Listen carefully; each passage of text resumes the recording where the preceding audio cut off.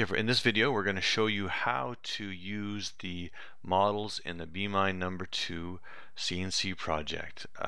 And with this particular layout we're going to show you how to easily put the Cupid's bow and arrow back into his hands. And you may ask, why did we give you the Cupid without the bow and arrow already in his hands? Well, because we thought that it might be useful if you could use the Cupid also to hold a banner instead. So you can use this double Cupid thing.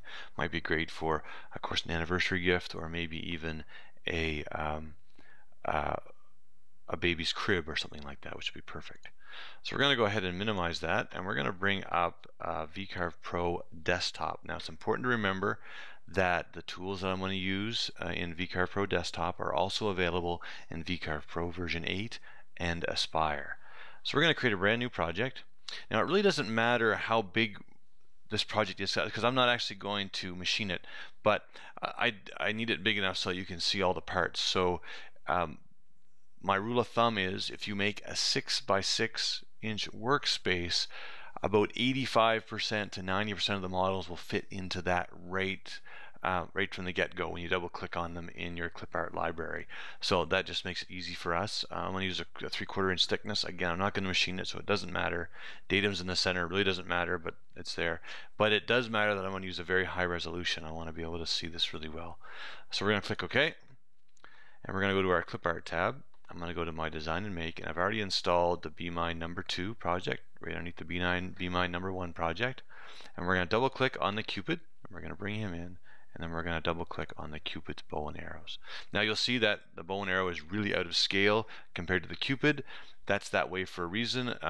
When we modeled the Cupid's bow and arrows, we wanted you to be able to machine it on its own without losing a lot of detail. So if we gave it to you at the size that the Cupid needed it, then you might lose some detail if you decide to make it large.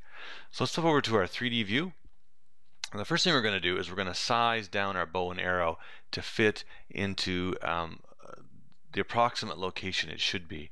So in this particular layout, I'm going to shoot for the arrow needs to fit on top of the fingers of the Cupid, and the tail of the arrow needs to fit on the other hand of the Cupid. So now that I have the bow and arrow selected, I'm going to use the sizing handles here, and I'm just going to scale it down to there. You notice I'm doing this in the 3D view, so we're not even going to look at the 2D view today. Like that, and that was just a really good guess. Seemed to pretty much be bang on, except for it needs to be a little bit larger at this end. So let's just make it a little bit bigger, and then we're going to use our cursor keys to nudge it up into place. So that's our arrow keys. And that looks pretty good right there. Now I could bring it in a little tighter if I wanted to, but I don't mind there being a little bit of a gap there. That way my cutter might be able to get in there a little bit and give me some definition, maybe to hold some stain and so on in there once it's all done machining. So that looks pretty decent. So let's go ahead now, and a couple things I want to point out is that the hand of the Cupid is actually angled. So the pinky is lower than the thumb and the trigger finger, which makes sense. So when I bring up the base height of the bow, if I bring it up to the point where it fits in the top, it's going to start to show through his finger at the bottom. So I'll show you that. I'll bring up the floating properties again, and if I bring that up, the base height up, so that it fits properly in the top of his hand. I'm just going to use the little slider here. That's perfect, but you'll see that it kind of fits in his bottom of his hand kind of funny. So that's not going to work for us just doing that. So what we're going to do is we're going to bring it up to the point where his pinky is just above the handle of the bow. So we're going to go ahead and change that down a little bit to it there. That looks good. There's still a little bit of a gap there. That was, by the way, very organically. I didn't mean for it to stop there. It just stopped there. That's where I happened to let go of my finger.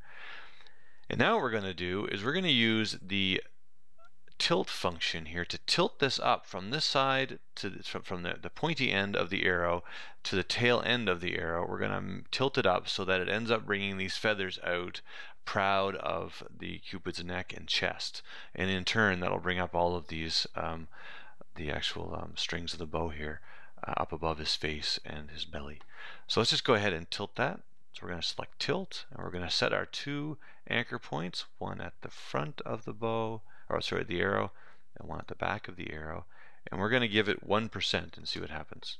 Again, we're just guessing. That may have been a great guess. Look at that. So you'll see there's some definition around here. It looks good. Seems to fit nicely in where his finger is. There's still a bit of a space here below the pinky, which is great, and it fits at the top. So look at that. That happened to be just perfect. So now there we go, and it's ready to go. A nice little layout. Now, if we decided to add this to our if we decide to add some more models to this layout, it would be difficult to scale these two down independently of each other. So what we're going to do is we're going to use a feature of VCarve and Aspire both, where we can group these together so that it'll act as one model. So we're going to go ahead and group those. We're going to shift select both of those, right click, and we're going to go and group those. And now it's one model essentially, but it's retained, or it knows that that one model is made up of two. So that's great. So it's a little grouping. Now if I go ahead and double click that and I size it down, you'll see that everything is sized down at the same time and everything works out really well. So in that case, if I wanted to bring in the heart-shaped box, then I can easily just fit the cupid with his bow and arrow in there. And this happens to be the assembled layout that you get with the project. So you really don't need to do this unless you want to practice. But the idea is just to merge the cupid in there nicely, making sure that the ribbon is tucked in nice and that he looks good. That looks like a good spot for him to be, maybe a little bit smaller. And then what we're going to do is we're going to give him a little more shape height, because now he's stuck down inside this dish. We can actually beef him up a little bit. So we need to figure out what the height is of this particular model. So we're going to go ahead, bring up our floating dialog, and it's 0.19, so 196. So if we made the shape height of our cupid 0.19, he would fit nicely inside of that heart shape. And we have a nice little layout ready to add in some V-carving, maybe the box top of a Valentine's gift or an engagement ring box, or even just a wall decoration for Valentine's Day. Anyway, I hope that was helpful. And just as a little recap, all we did is we went over bringing in some models from our clip art library, sizing them up and down, making sure that we use the tilt feature for our models, and then we grouped them together. And there you have it. I hope that was helpful.